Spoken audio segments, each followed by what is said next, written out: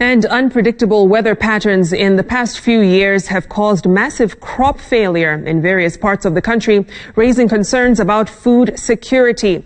However, farmers in Nyakach are adopting new crops with the help of the private sector to upscale food production in the wake of an impending dry spell later in the year. Wasare village in Nyakach. The decline in rainfall in the past 2 weeks is starting to take a toll. Crop failure is evident. Thomas Ounga had been a tomato farmer for 5 years. Nyanya niliweka kwa ekari moja na ilikuwa na changamoto kwa sababu ilikuwa nataka ili kuwe na ile greenhouse. The high cost of production drove him out of business. All he had was a 3-acre piece of land in a dry area. Katika Nyanza jua ni mingi kuliko mvua. Sasa kama unaweza jaribu wapande cassava, hawatakuwa na kilio mingi sana vile wamekuwa nayo.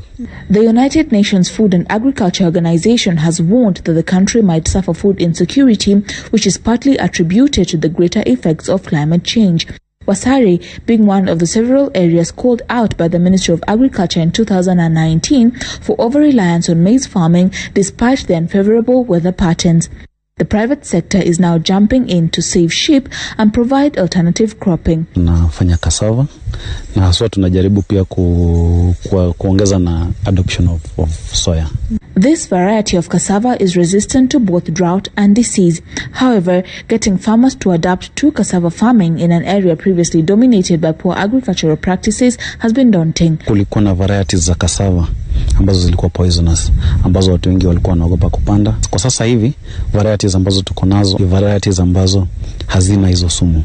And as the country struggles to fight against the cost of climate change and food insecurity, residents of Wasare are seeing this crop as a silver lining in a dark cloud. For them, this will be the lifeline that will save the country not only from food insecurity, but also cater to the problem of unemployment and boosting the nutrition of the society. Laura Tieno, Citizen TV, Kisumu County.